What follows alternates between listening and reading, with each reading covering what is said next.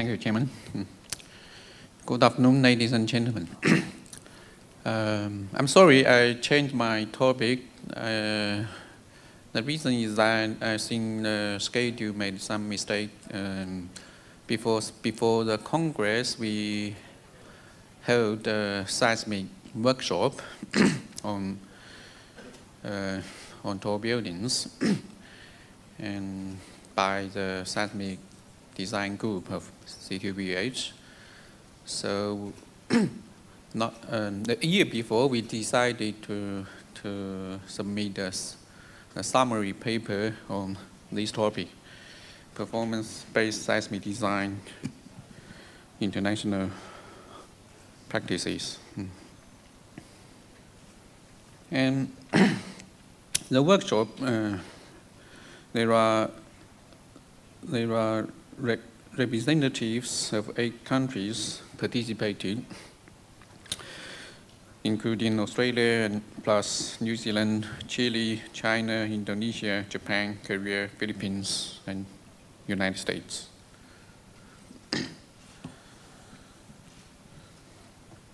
And we found that through the workshop, all countries have codes that cover basic seismic design requirements, including minimum acceptable lateral strength and stiffness, minimum acceptable detailing practices.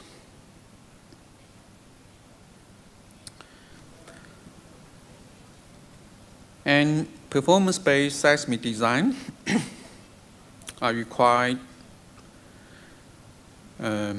for tall and irregular buildings by China and Japan. And performance-based seismic design is also regarded as alternative design approach in Indonesia, Philippines, and United States. And the consistent goals of performance-based seismic design are, firstly, a decision maker states a desire that the building be able to perform in a certain way, including protective life safety, minimize potential repair cost, minimize disruption of use, and secondly, the engineer uses his or her skill to provide a design that will be capable of achieving these objectives. And the seismic demand are defined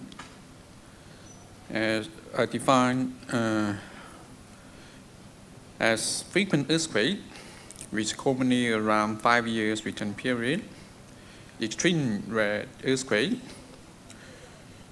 which is commonly 1,000 to 2,500 years return period, and the intermediate, which is commonly around 500 year return period.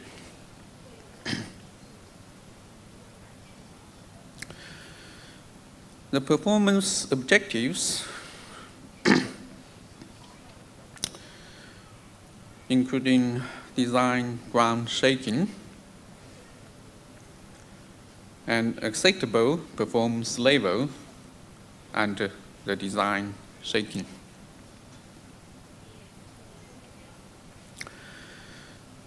There are several performance levels. They are operational, immediate occupancy, usually under frequent earthquake, life safety, usually under intermediate earthquake, and collapse prevention, usually under extremely rare earthquake.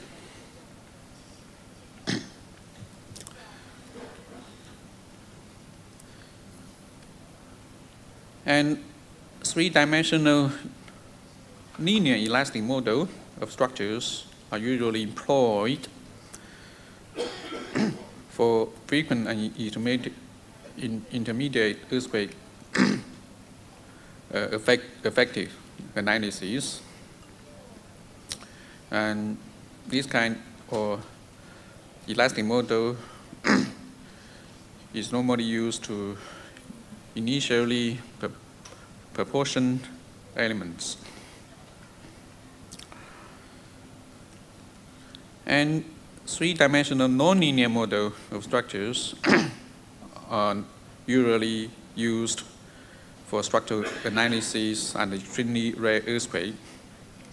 And dynamic time history analysis is used. And static or pushover static analysis is also used in Chile, China, and Japan. And these slides show Japan requirements.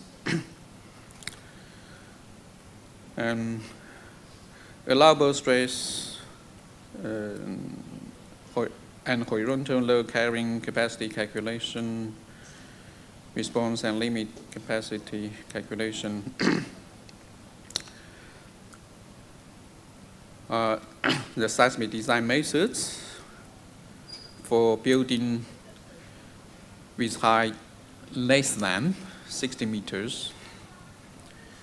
And if the height of a building is larger than 60 meters, the time history dynamic response analysis is required. And design review and evaluation by the panel members and special permission are required.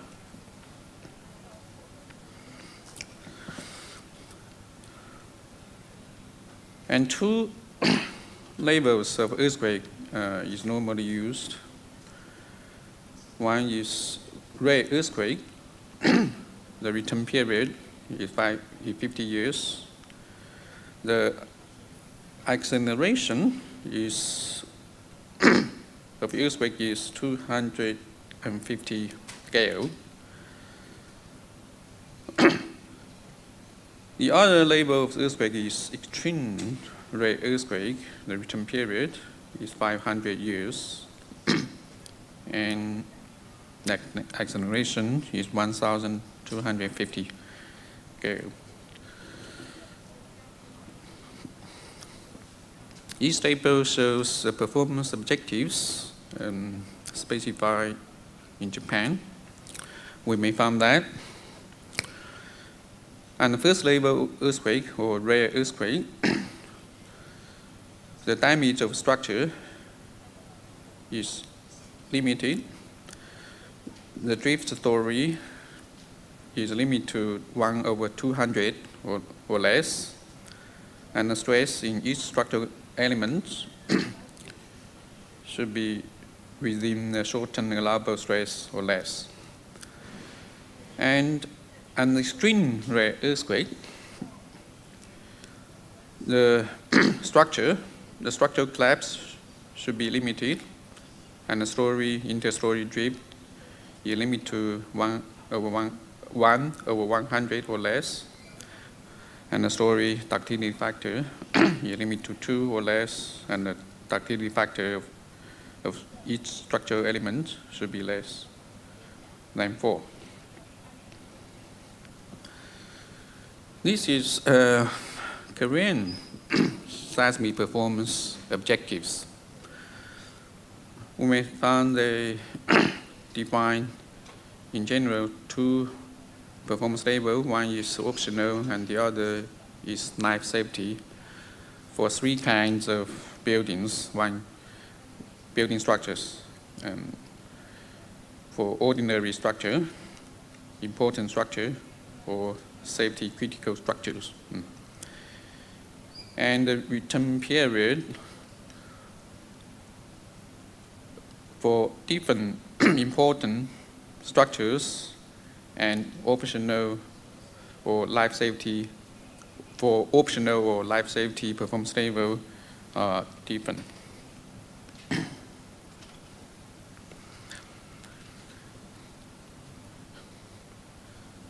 And we found that in Korea,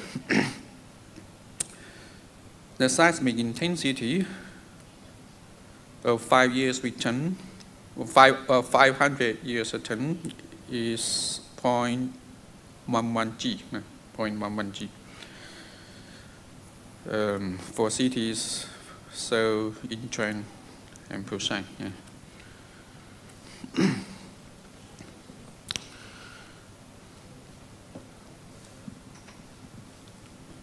And in Indonesia,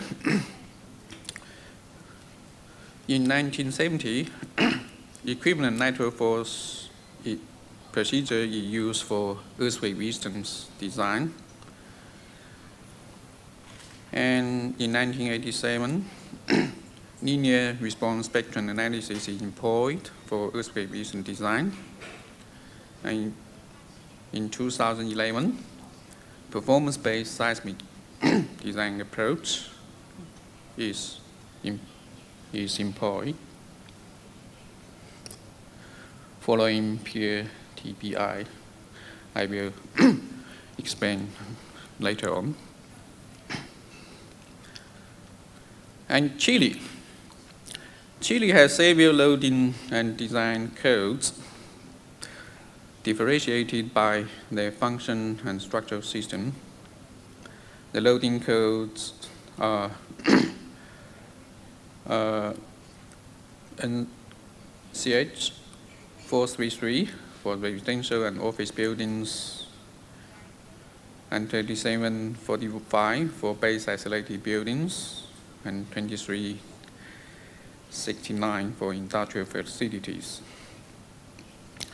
And performance-based design is not specified in the codes right now, but it is used on a limited number of spatial projects, and nonlinear analysis models for pushover or time history analysis are used to identify failure mode and performance level of buildings.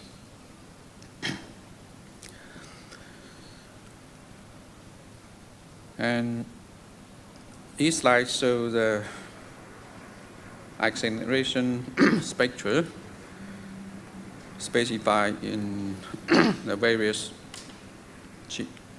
Chilean codes for base isolation buildings, residential office buildings, and industrial buildings. For example, the Chilean code for residential buildings, the model spectrum analysis is used, and elastic response is reduced by a factor relevant to probably the type of structures. And base shear is limited, should be larger than minimum base shear,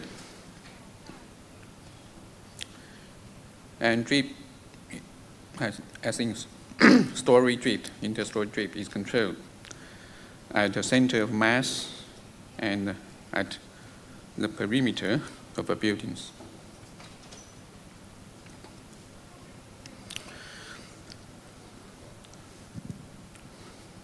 In addition, the base shear of a building is limited in a range, in some range. And if a base shear is out of range, forces and displacements must be scaled to the exceeded limit. And the minimum base shear for normal buildings is 5 or 5 to 6 or 7%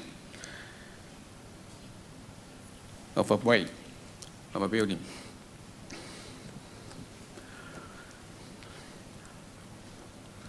And And in Australia, seismic design procedures specified in a code. And the life safety and collapse prevention are the preliminary performance objectives.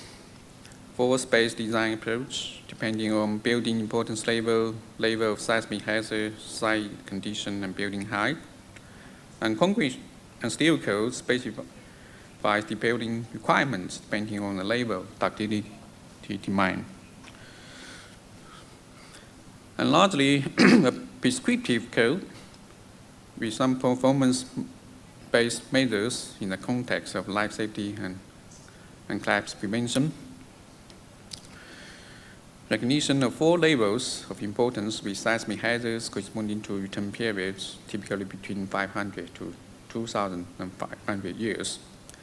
Nonlinear static pushover analysis allowed for obtaining structural performance factor and ductility factor. And serviceability limit state performance objective is considered only for buildings of the highest importance level to remain serviceable immediately after no return period, 500 years, which is 500 years earthquake shaking. Limits story drift typically to 1.5% of story height, primarily for maintaining structural integrity rather than limiting damage.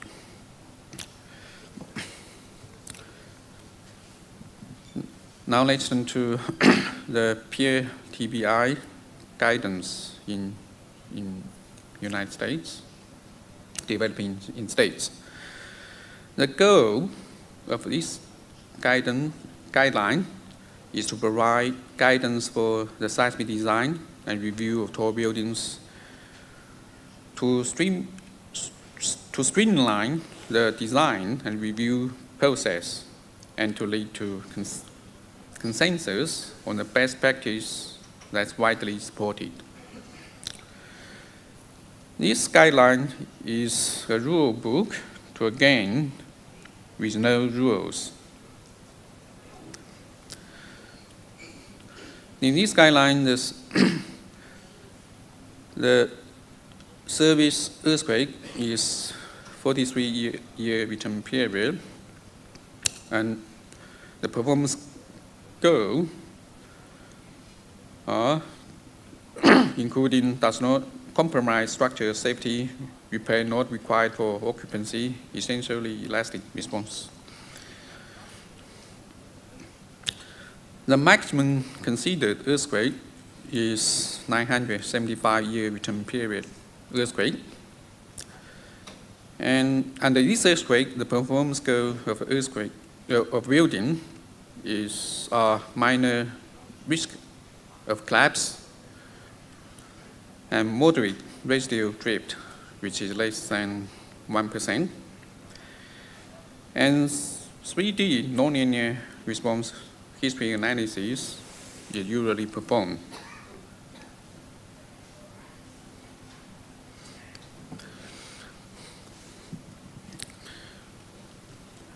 And in China, performance-based seismic design is specified in the code for seismic design of buildings. And 3 levels of earthquakes are defined, which are the minor earthquake, which is 50 years return period, the moderate earthquake, which is 470 years return period, the severe earthquake, which is around 2,000 years return period. The target performances of buildings are like no damage under minor earthquakes. The building should be repairable under moderate earthquakes, and no collapse or collapse prevention under severe earthquakes.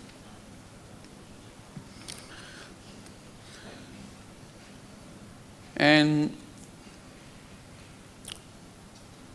4 levels of performance objectives are defined on various earthquakes. For example, performance objective level 3, the building should have no damage and minor earthquake should have only minor damage, and the moderate earthquake should have only moderate earthquake damage and the severe earthquake, and the building should be reusable after strengthening. That's objective level 3, performance objective level 3. Yeah.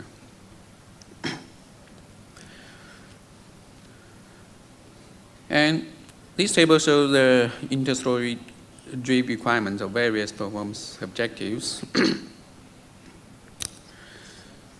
For example, for performance objective level 3, the building, the interstory drift of a building should be much less than elastic limit,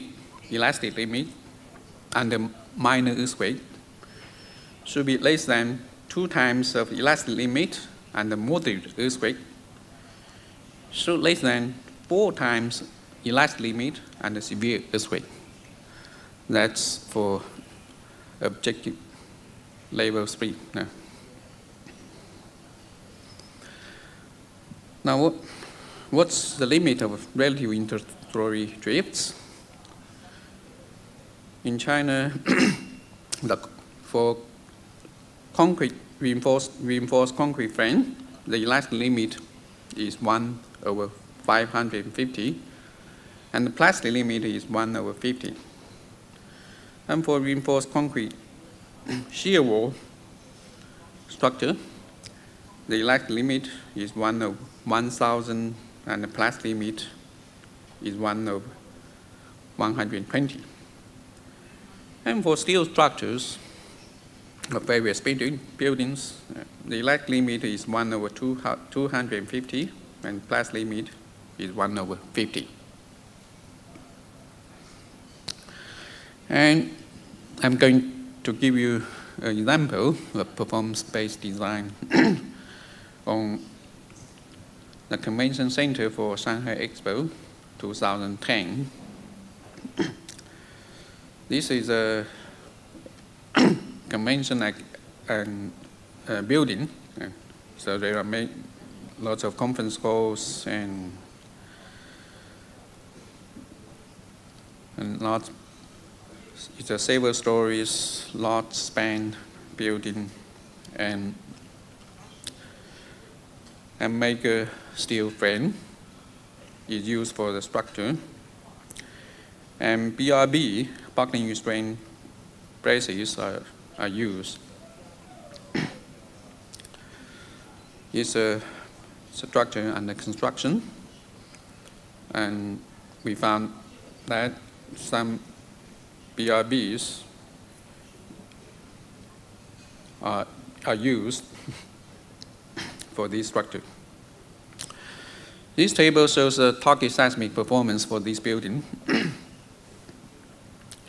For example, at the minor earthquake, the global structure should have no any damage, and the interstory drift should limit to within 1/300, and the columns, pins, ordinary braces, and BRB should be inelastic. And then the moderate earthquake, the global behavior of structure should be repairable, and the interstory drift should be limited within 1/100, and columns, pins, braces should be inelastic, but BRB can be in plastic. And a severe earthquake, collapse of a building is prevented, and the interstory drift is limited within 1/50. And columns is allowed to have limited plastic deformation, and also means you limit the plastic deformation should be limited.